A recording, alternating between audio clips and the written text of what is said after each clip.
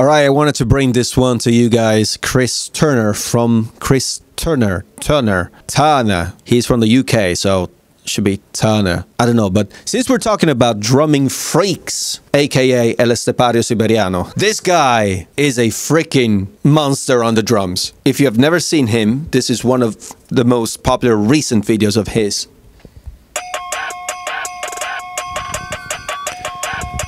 Yeah, he does this.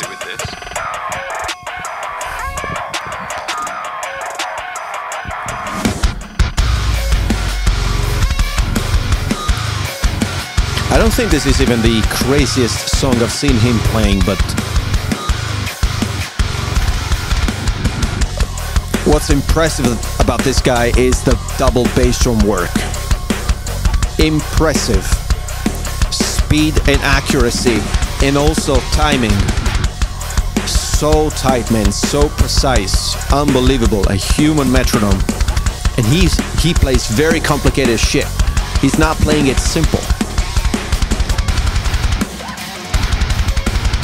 Consistency of the double bass. Every note, both feet.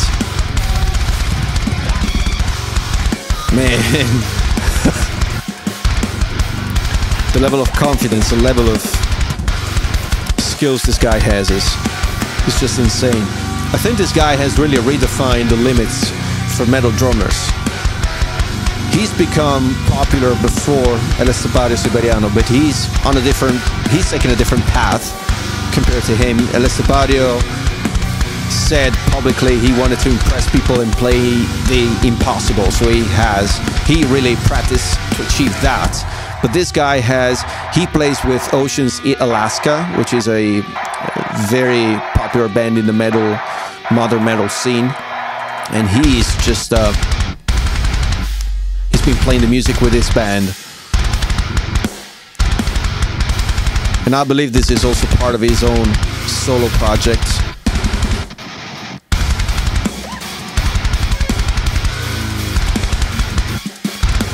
He has these incredible bursts, these accelerations of the double bass.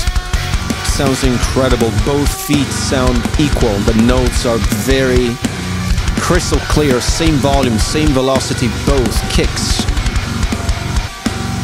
Incredible. And then his accuracy is just sniper accurate.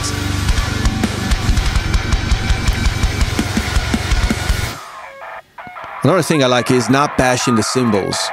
You might expect it from drummers in this genre. Yes, he's hitting hard, but it's not like bashing them, exaggerating like many drummers do. Like they lose control, they get too excited and start bashing the cymbals too much. And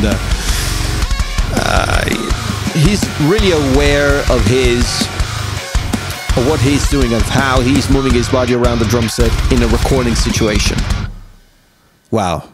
What a freaking monster. In the description, you'll find a link to my brand new 30-day kick drumming course. Yeah, he's got a great course, I believe, with DB Online. I believe it's the channel, you know, the Dave Algera,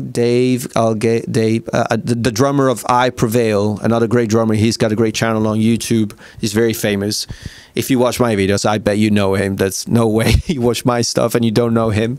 Let's check out another video of his. There was one that I really, really liked. It was this one. This one was cool, but there was another one from Sabian, I think. This one. This is... Man, this is crazy. The shit he plays on this video.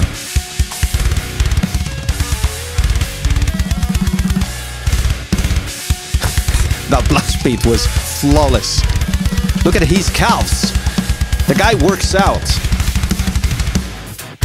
And then you have his faces. Man, your faces are unbelievable.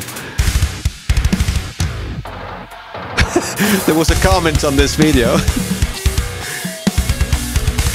One of the comments on this video was... There's one of my comments too, but there was one that was... Look like... It was like... The way he looks at his floor tom.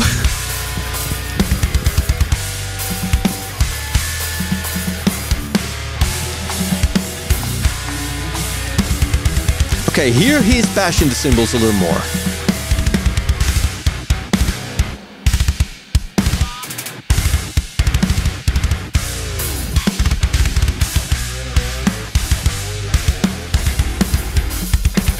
That sequence of notes. This one.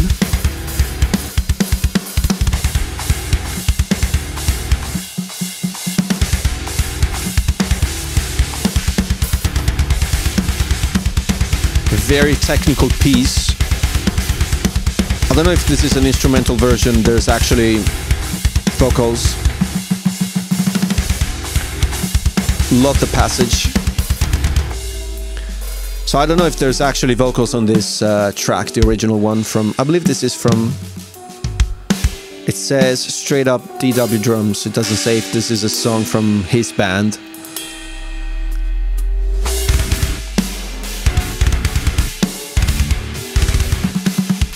Look at the bass drum, how it moves. He's really hammering that bass drum, man. So much power, look at that. And he doesn't use triggers, definitely doesn't. This is what was really attractive to me at the beginning when I saw him. It was like, wow, he really plays that fast, that loud, very accurate, and he doesn't use triggers. Impressive. This guy has redefined the boundaries for metal drumming to me, really. So fast and accurate. Of course, he plays very technical music, very, very intense. It's mostly like a workout, probably, but definitely not my kind, not my cup of tea, I should say, but very inspiring. I've been really inspired by his playing. And another thing I've noticed, he doesn't fill up the bass drum. Usually, you know, metal drummers that play that fast fill up the bass drum with blankets and stuff to make it more rigid, and crank the batter head to make it more rigid and more bouncy so that it becomes easier to play. It doesn't seem to do that. To what I've seen, the bass drum is empty. I mean, he's got the standard DW pillow that comes stock when you buy the drum set, a DW Collector Series drum set. So that makes it even more impressive. No triggers, normal pedal, and no funny tricks, you know, or, you know, anything strange going on with the bass drum tuning or muffling to make it more bouncy in sound and easier to play. So absolutely impressive. After watching him for the first time and after studying some of his videos years ago, I started approaching playing double bass in a different way, and I think I got benefits from trying and copying his approach. Obviously, I'm not a double bass drum player primarily, so I'm not trying to get as good as him. Not that I have a chance, but I don't even try, because that's not my main area of interest. But it is really inspiring to see how tight and precise and accurate he is with every note he plays.